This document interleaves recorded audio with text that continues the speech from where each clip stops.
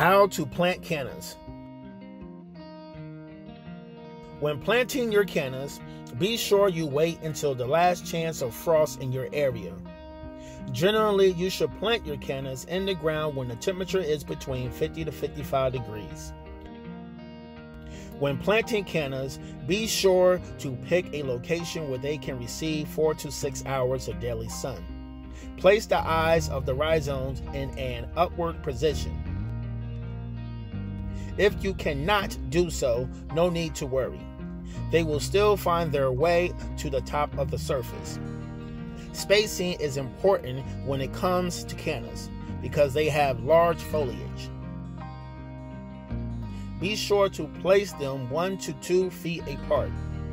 If you're dealing with an area where space is a problem, be sure to understand less is better. Cannas can pretty much grow in any soil conditions, but when you place your cannas in well-fertilized soil that is loose, you can get the best potential out of your cannas.